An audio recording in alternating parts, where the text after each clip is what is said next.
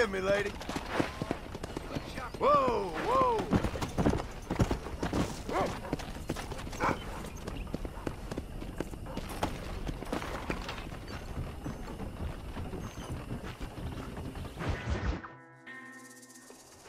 Ah, Mr. Marston, how are you? Good, Miss McFarland. How are you? I'm well. Would you mind riding with me to Armadillo?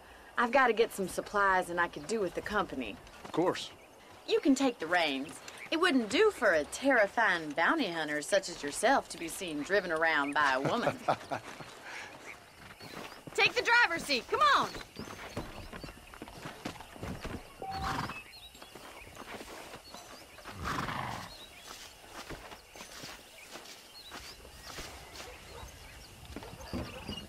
Is there a problem, Mr. Marston? Can we get going? You're looking much better, considering you were almost buzzard food a couple days ago. I have you to thank for that, miss. So do tell me, have you needlessly risked your life since we last spoke? No, miss, I have not. Well, that's a relief. Perhaps there's hope for you yet. I wouldn't bet on it. Oh, there's always hope, Mr. Marston. You can't be a rancher in this kind of country if you don't believe that. An admirable attitude, miss. I suppose so. I can't think of any other way to stay sane, to be frank. What about you? Have you ever given up hope altogether? Hope hasn't really entered into it. It's not really something I think about. A peculiar outlook. I can't really say I understand you. I can't always say I do either. Oh, don't be so deliberately enigmatic. I'm not, miss. Yes, you are. You are being deliberately obscure as a substitute for having a personality. I just know there are two theories to arguing with women, and neither one works. I'm not even going to dignify that gibberish with a response.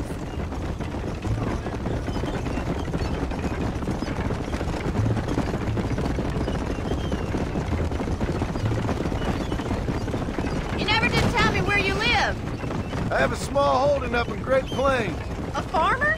Yeah, and I'm the Queen of England. And at what point during your day of hunting down outlaws do you find time to raise chickens? Only been at it 3 years or so. I guess I'm kind of new to it. You're telling me? So who's looking after this farm of yours right now? Uncle. Well, he's not my uncle, as far as I know. Just an old dog who's as lazy as a lizard on a hot day. Kind of fella laboring under the delusion that age brings wisdom. Sounds like the perfect person to leave in charge of your entire livelihood. We go way back, and I didn't have a lot of choice. I'd be getting back there if I was you. That's what I'm trying to do, miss.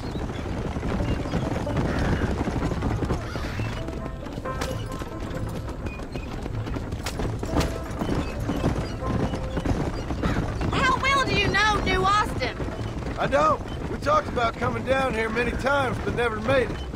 Who's we? Me and the folks I used to work with. Yeah, New Austin. The last real outlaw country, where the old ways still hold true. You do a man wrong, he'll shoot you for it. You do a man right, well, he still may shoot you for it. But at least you have an idea of what's right and what's wrong there. Dear, oh dear, Mr. Marston. What dreadful novel did you get that romanticized drivel out of? Those days are long gone, if they were ever here at all. According to Paul, those days were just people shooting each other because they lost at cards. We'll be lucky if our ranch survives another 5 years. Businessmen are the new cowboys.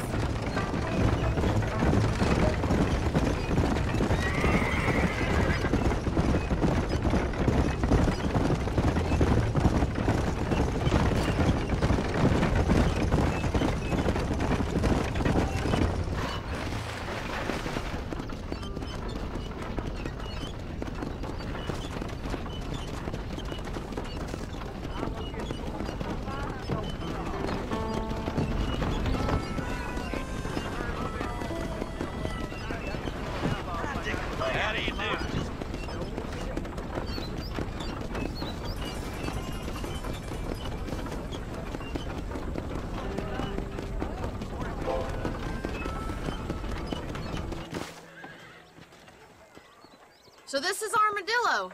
Manhattan it is not, but it does okay for us.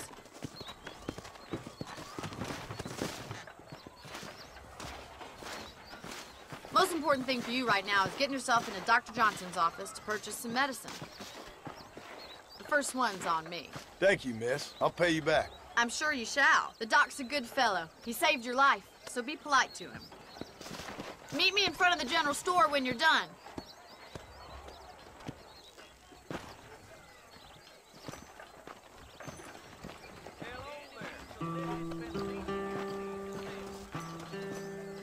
Always a pleasure to see you.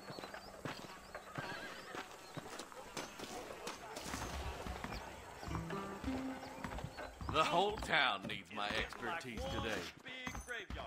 Hello, sir. I got stock of them electric belts if you need to lose weight. Thanks. Marshal Johnson, always a useless peacekeeper.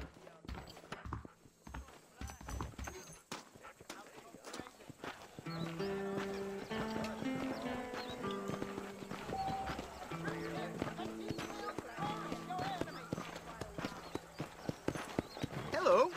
Well, thanks for driving me. It was nice to be able to enjoy the view for once, and a little company never hurts now and again. You're more than welcome, miss. Least I can do. Thank you for the medicine. Why don't you have a look around Armadillo? You can always take the stagecoach back to the ranch later. I might just do that. Travel safely, miss. Try not to get yourself shot. I won't be around to save you this time.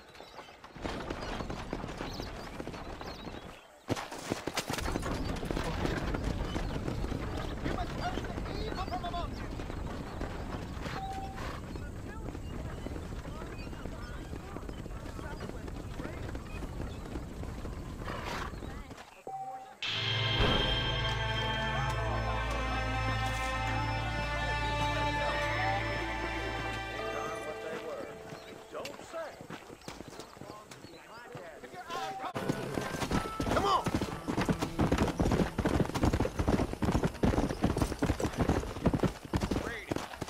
I wish I was dead.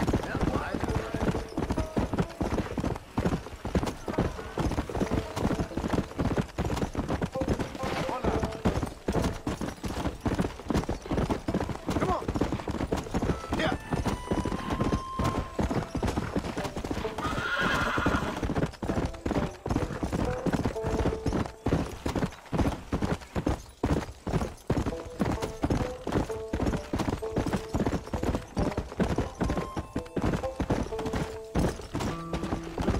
Come!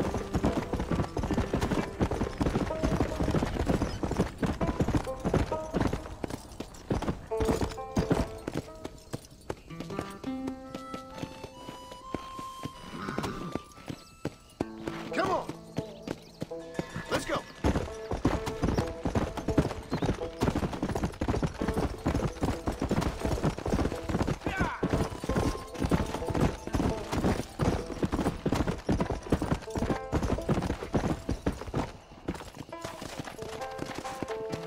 Come on!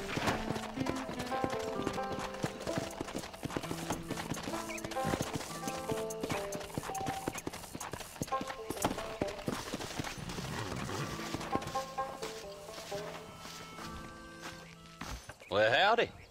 Excuse me, friend. Mind if I rest up at your camp a spell? Well, it'd be my pleasure. Man needs a break from this desiccated land. Thank you, mister. Say, what's that stick you got there? Oh. Y'all ain't never seen a dowsing rod before, mister? Never seen a man summon the water up from the bare earth? Mr. Marston. Ah. No, can't say I have. It's water you're looking for. What's wrong with that lake over there? Oh, there ain't nothing wrong with Lake Don Julio. Nothing wrong with it, but we lack the fancy irrigation equipment you folks have back east, so... Man needs a wellspring on his property to ranch here. Makes sense. Yeah. Why, you know, just last week, I was over at Old Pleasant's house. Now, I think I may have found something, but... Old coot that owns the place threatened to call the law down on me, so... People act funny around strange men with sticks. They sure do. Damn fools. Bet you he don't even know how much water's running underneath his property. You want me to tell him? You know what? You ain't that stupid, mister. And I can tell. I'll tell you what. Why don't you go get the old man to sell us his proper top for a small pittance? Then I can find the source of the water, build us a proper wellspring. Maybe I will. Well, all right then.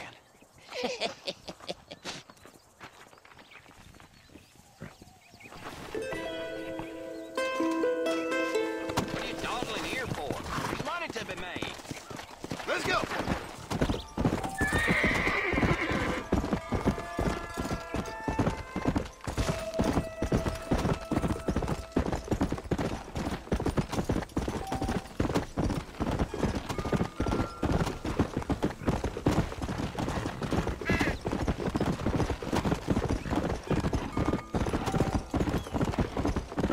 Go!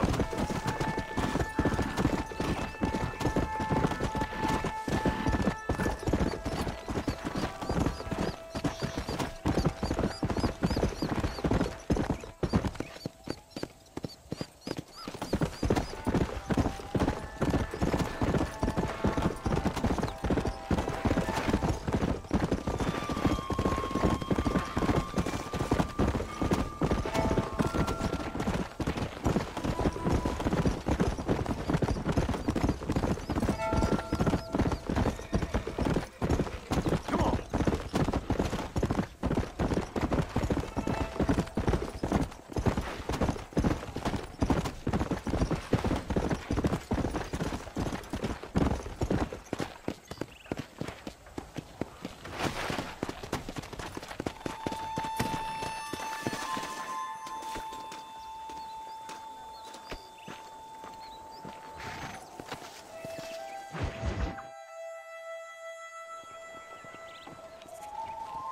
Mr. Marston, I've been hearing about your plans. Have you, Miss McFarland? Yes, from Lee Johnson. To settle here and build a life for yourself. I'm afraid those aren't my plans. See, I already have a life. Well, I had one, and I'm trying to reclaim it. Or maybe what you could say is I had two, and I'm trying to end one of them so the other can survive. You do so love to talk in riddles, Mr. Marston. Do you do that, I wonder, as a substitute for having anything interesting to say? Probably, Miss McFarland. Oh, call me Bonnie, you fool. Call me Bonnie. Miss McFarland, I'm married. I have a son. I had a daughter, but she died. Years before that, I rode in a gang. We robbed banks, trains, held people ransom.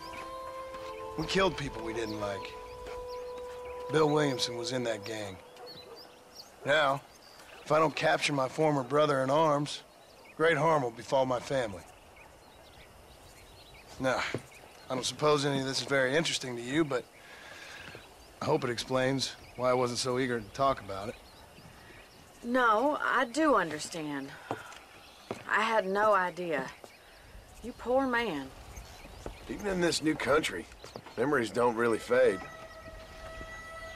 My father was an illiterate Scot born on the boat into New York. He never saw his homeland, but to hear him talk about it, you'd imagine he only ever ate haggis and wore a kilt. And he hated the English for what they had done to his great-grandparents that he'd never met. People don't forget. Nothing gets forgiven. That's true. Especially when it comes to money. And you know, even now, after all his labors, my father's debts are still terrible. I worry every day about us losing the ranch. It would kill him. My father died when I was 8 years old. His eyes were, well, let's just say he was blinded in a bar fight south of Chicago. My mother died during childbirth. She was a prostitute and he was her, well, I don't know what he was. So I was sent off to an orphanage and ran away and fell in with a gang. My word. What a difficult life you've lived. The leader of the gang taught me how to read, taught me how to see all that was good in the world. He was a great man in a way. But you killed people. Sure. And I've suffered for it. And that's the life I left, or tried to leave. Said too much, Bonnie. I'm an uneducated killer, sent here to do all I can do well. Kill a man in cold blood so that another man may do his part to cut crime in an area, and a rich man can be elected governor on the back of these promises. Civilization is a truly beautiful thing, Mr. Marston. Listen, can you help me? Well, I can try. What do you need, money? No, nothing so complicated. I need an extra hand to take out the herd to pasture. Sure. Point me in the right direction.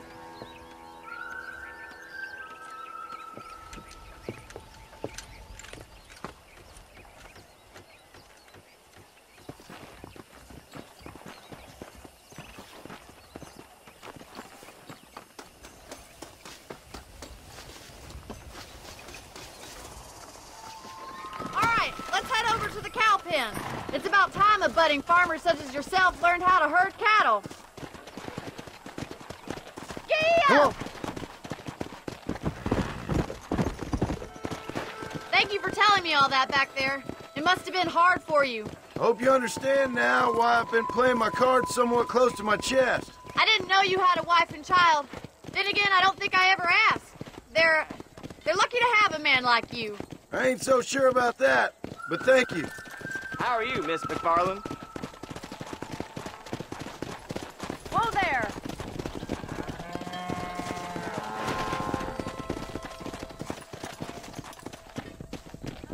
How are you today? That's it. Let's go, Mr. Marston. Come on, boys. Ain't that good job? Hey, the cowboy. Come on, you dumb heifers. This way! We need to take them out to the pasture!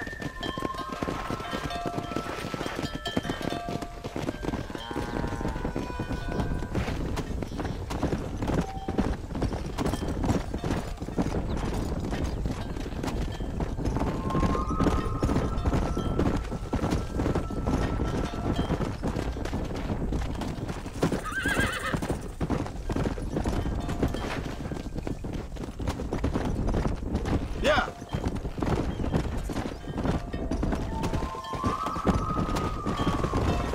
Keep going, Mr. Marston.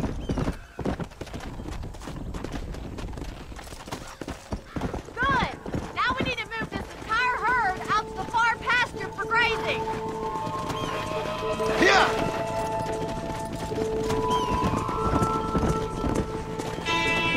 Sweep back and forth behind them. Keep them nice and tight.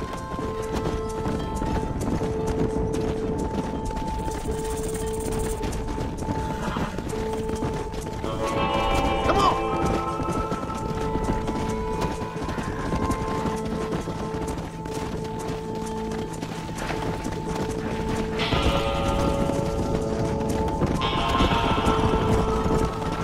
That's a big herd. It's gonna love this time.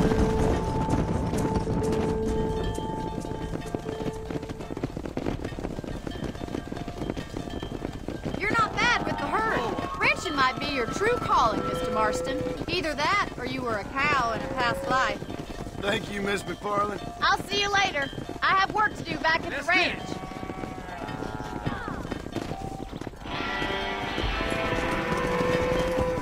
Come on, Annabelle. Come on.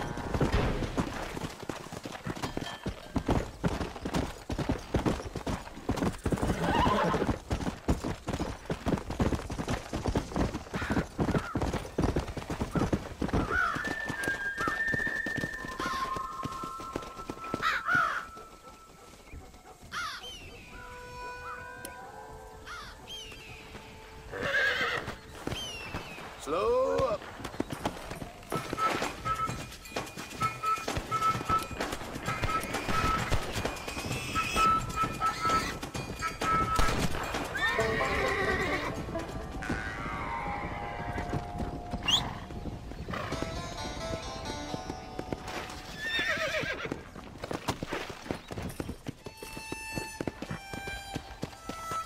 Yeah.